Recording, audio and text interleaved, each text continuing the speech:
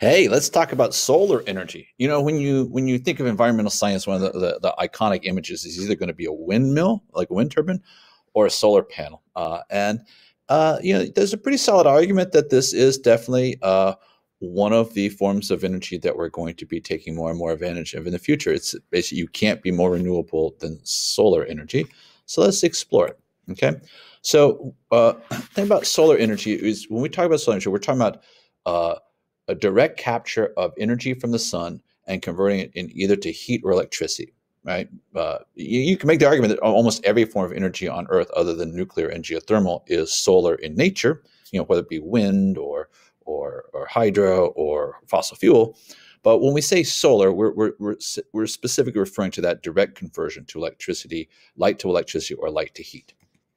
So, not to be too complicated here, but just so you know, there's four different ways that solar energy is used, and you need to know each of these four. So you can have passive solar, and passive solar just means the way we construct our homes and landscaping designs are intentionally adapted to bring in heat energy from the sun in the wintertime and to keep it out during the summertime in order to reduce the amount of energy I need to heat and cool my home. Active systems are kind of similar, that we're basically using sunlight, to make heat, but what we're doing is we're absorbing it into a liquid, and we're circulating that liquid with a pump. That's why it's active, where we're actively pumping the heat through our house using a liquid pump. Then we can have photovoltaics, which is what you're thinking of usually when you think of solar energy. It's basically solar cells, right? These photovoltaic cells that are just going to take incoming light energy and turn it directly into electrical energy. And then we have what was called solar thermal power. So solar thermal power is I'm taking sunlight energy and I'm focusing it using usually mirrors, and then I am getting a high enough temperature from this that I'm able to boil water, generate steam, and use that steam to turn a turbine and make electricity the way we're used to. You turn a turbine, it turns a generator, and out comes electricity. So those are the four ways that solar energy is used. Let's take a look at each of them. So passive solar is just basically designing homes and buildings in ways that maximize the capture of light energy into heat energy in the wintertime and minimize it during the summertime. So let's just look at how you do this. You want your windows to primarily be only on the side of the building that faces the equator, because that's where the sun is going to be in the sky, right? So in the northern hemisphere, we want to have our windows facing south. In the southern hemisphere, we want them facing north. We want to minimize the amount of windows on the other sides of buildings, because windows are a place where heat energy comes in the summer and heat energy goes out in the wintertime. So it's like where energy leaks in and out of our house. What we often do is we can use landscaping plantings of deciduous trees, because in the summertime they'll have leaves which will provide shade that keeps light out of our house when we don't want our house to get hot. But in the wintertime the leaves fall off and they let the sunlight in. So that's how you can employ landscaping into passive solar. We can also build the overhangs of our roofs in such a way to take advantage of the different angle in the sky. So remember, in the wintertime the sun is low in the sky. Uh, and so we have these eaves that hang out away. So in the summertime, when the sun is high in the sky, they block the light from coming into our house. But in the wintertime, when the sun is low, they don't block it, and they let it in. We can try to have the interior of our house a non-white color to try to reduce the amount of light that reflects back out and get it kept inside there. We can employ a thermal mass. It could be like water piping in the floor. It could be some sort of rock or ceramic, something that's going to absorb that energy as it comes in, so that the house doesn't get too hot during the day, but then at night it re-radiates it back into the house, so it sort of spreads that energy out over a longer time.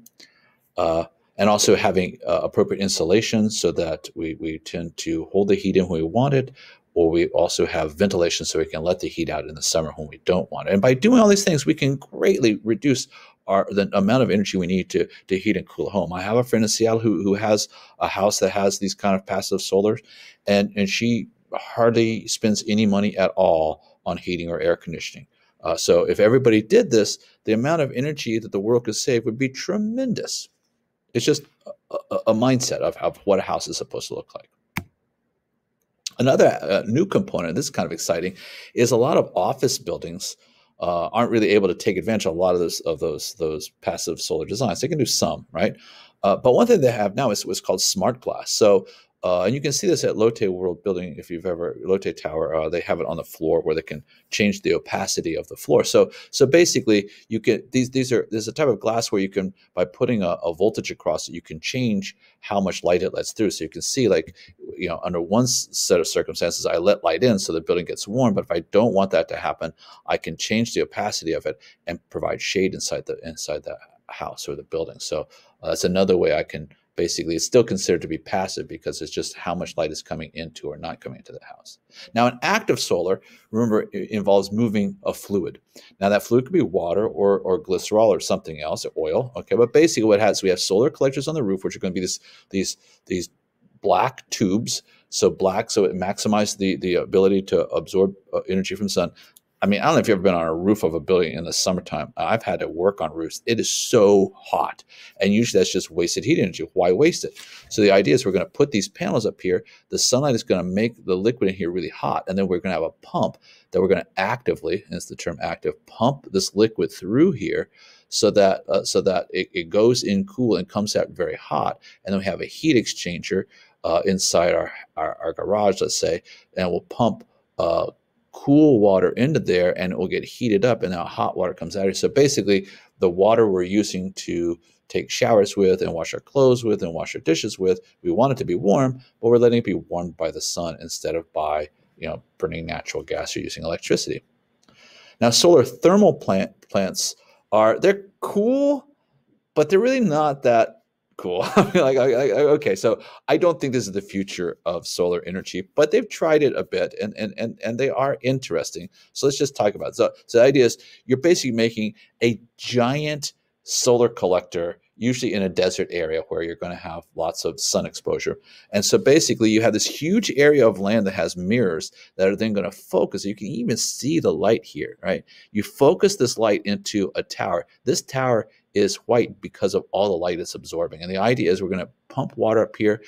All this, it's thousands of degrees here because of all the light energy. We've captured all the light energy from many, many acres of land and focused in a small area. The water's going to boil, and then we can use that boiling water to generate steam and turn a turbine.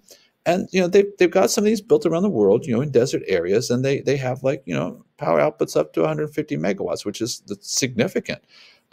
But there's a lot of drawbacks, you've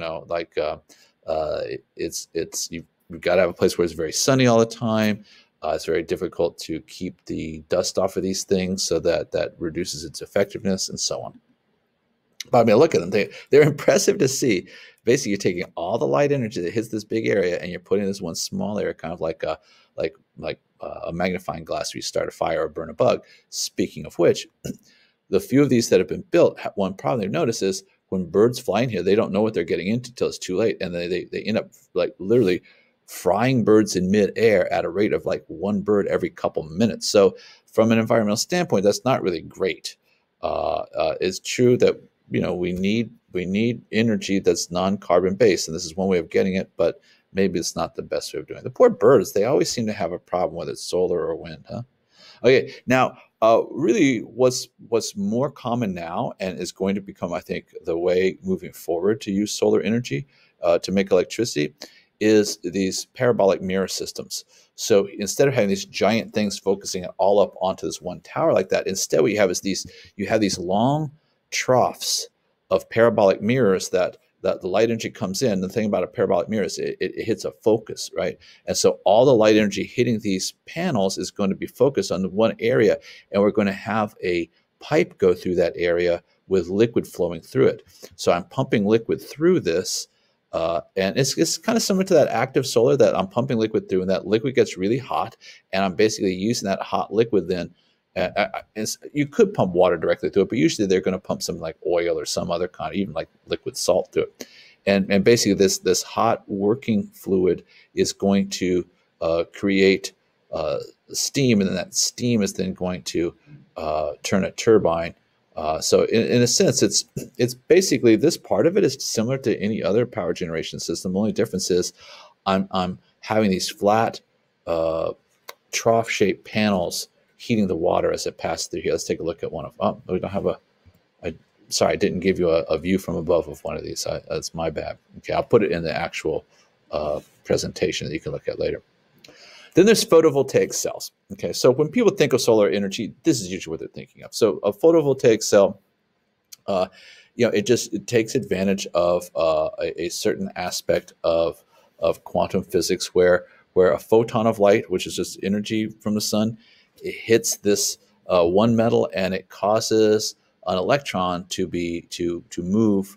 It basically, the electrons move off this surface, go through a circuit, and come back on the other side. So there's two different metals, and there is this pathway established where photons of light dislodge electrons and force them through a circuit. So it's a direct conversion of light energy into electrical energy with no steam generator needed, which is good, you would think, but there's a little bit of difficulties here. Now, I will say this. I was very pessimistic about this for many years because the efficiencies were so low when I first started paying attention to this 20, 30 years ago. But over the time, this when I was paying attention back in the 80s, right, when the efficiencies were under 5%, that didn't seem great. But the efficiencies have snuck up. In fact, there's some kinds that have gotten up to almost 30%, even more efficiencies than that. These ones that are called concentrators, which basically the solar cell has built into it these mirror systems. But so that's pretty good efficiency. So if you can catch 30% of the sunlight hitting an area and turn it into electricity, you're doing pretty good. And so these systems are continuing to gain in efficiency, and they are now being deployed as a way of producing municipal power. And here's the advantage. Okay, so photovoltaic cells, it's renewable energy. You're never going to run out of sunlight. That's true for all forms of solar, right? No CO2 output. That's true for all forms of solar. But the nice thing about photovoltaics is you can use it in places where you don't have an electrical grid. All right, so like you can deploy this to areas of sub-Saharan Africa or different parts of Central Asia that don't really have much in the way of electricity. So that's one advantage you have. There are a number of disadvantages, and we need to be honest about them. One is a very high initial cost. These systems are not cheap. Although I know people put them on their own houses, but they're not cheap. The energy output obviously varies throughout the day. If it's a cloudy day, you're not going to get much electricity. If in the wintertime, you don't get as much as you do in the summer. You don't get any at night. This middle one is it turns out this isn't so much true anymore. Like it's no longer true that you can't store up and use it when you get home. Their battery technology is advanced now where actually this is something you can do now. It used to be you couldn't, but just in recent years, I would say really thanks to Elon Musk and his advances with the Tesla designs, the lithium ion batteries have advanced to the point where actually you can start to store it at your house. But even if you can't, that doesn't really matter so much. But one problem we have is this. Over time, they do become less and less effective. Their efficiencies go down. And the right now, they last about 30 years. Hopefully that will change over time. But here's the problem. When you take them down, it turns out they do contain a bit of heavy metals, mostly lead and cadmium, and they can't just be disposed of in an ordinary way. So there's definitely a little bit of environmental concern here. But I think in the overall scheme of things, having clean, renewable, non-carbon-based energy is probably outweighs the disposal and heavy metals issues. So these photovoltaic or PV systems, they can be set up as municipal systems where you have these very large, usually the concentrator cells. They're usually operated with computer-controlled servos, so they always position themselves to be perpendicular to the sun's rays.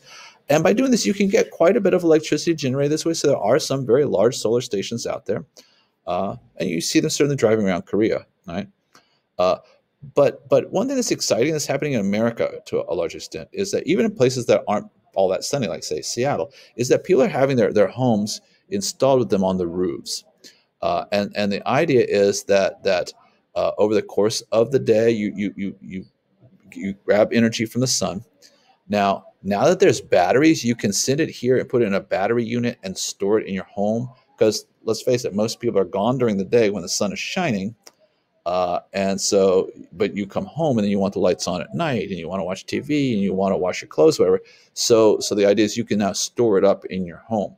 But even if you don't do that, what happens now is because of smart grid technology, we can actually have a smart meter which will sell the electricity to the power company. So the power company doesn't have to generate as much electricity at the coal plant or the nuclear plant when there's people with solar panels selling them electricity from their homes.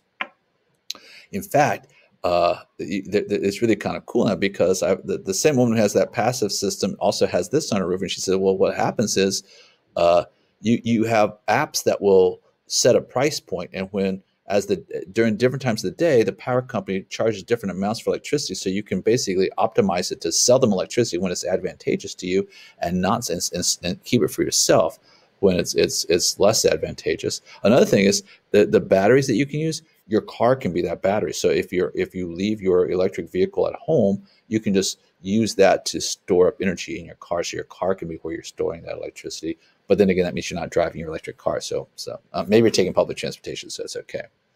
And the last thing I'll say is that under ideal conditions, these systems can generate about, for a typical like, American-sized family home, which is fairly large compared to Asian standards. Uh, we're talking maybe like 3,000 kilowatt hours of energy that can be captured this way. And if you consider that a typical household uses about 9,000 a year, so we're talking a third of your energy needs can come this way. So apart from the initial expenses, deploying this could significantly, like one third of home usage could be taken care of this way, which is really really a very cool thing.